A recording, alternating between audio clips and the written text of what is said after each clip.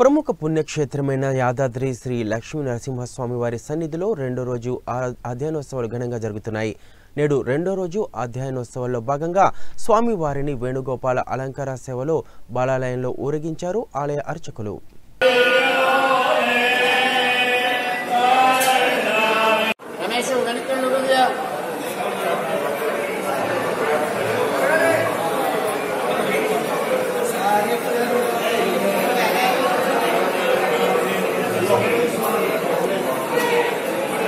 మంగళం గుణసింధవే మంగళానాం నివాసాయ యాదాద్రీశాయ మంగళం. ప్రియ భగవద్ బంధువులారా, శ్రీ యాదాద్రి లక్ష్మీ నరసింహస్వామి వారి యొక్క దివ్యక్షేత్రంలో ఈ ధనుర్మాసం మార్గశిర మాసంలో భక్తులు అధిక సంఖ్యలో విచ్చేసి స్వామివారిని దర్శిస్తున్నారు.